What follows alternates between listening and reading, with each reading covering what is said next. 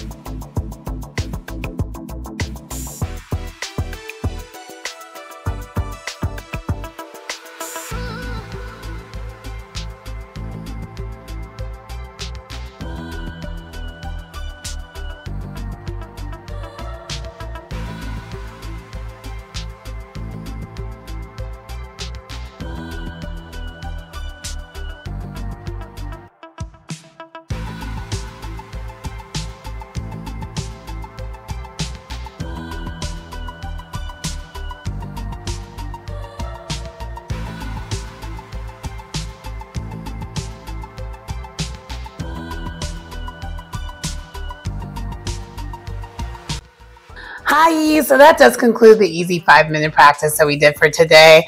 And how I rate it, I'm going to give it a solid 8.5. It was enough to get me relaxed. It was enough to get me to help me unwind from work.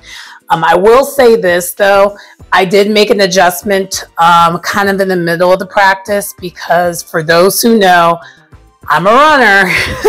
So therefore my hamstrings and my legs are always super, super tight. So to be in the pose that we start off with for a long amount of time, it really bothers me. So I can't stay in that pose for as long as like what she had us stand in that pose for, because I have super tight hamstrings, and I also have, you know, the Achilles issues and whatnot.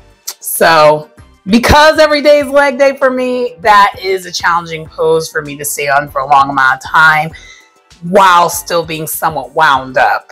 Now, if I was already relaxed and already did this practice like kind of chilling out, I would probably be able to do that and not have a problem. So that's just kind of a warning if you guys do decide to do that and you're similar to me and have issues with that kind of a posture.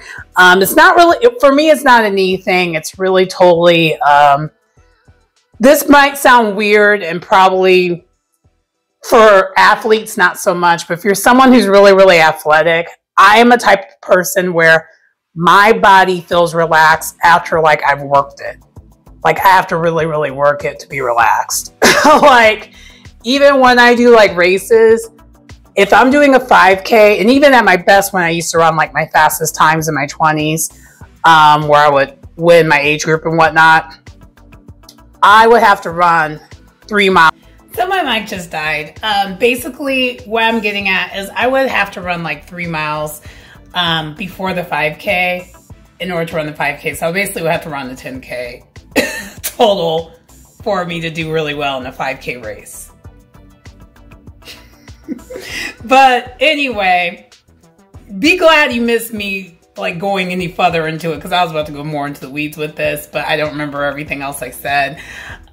Please like, comment. But anyway, that was a lot about me that had nothing to do with this routine. But my whole point is, if you're someone who's like me, who needs to be warmed up for certain poses, certain positions, I would maybe do this as a recovery versus you starting off with it for the day or even as a distressor, because certain poses for me just doesn't work unless I'm like really, really warmed up and I'm no longer in my head, which basically means I have to work out for me to no longer be in my head. Anyway, please like, comment, subscribe to the channel if you get anything out of the content. It's your girl Sharon, aka the Melanin Nostalgic Runner, and I will see you next time. Bye.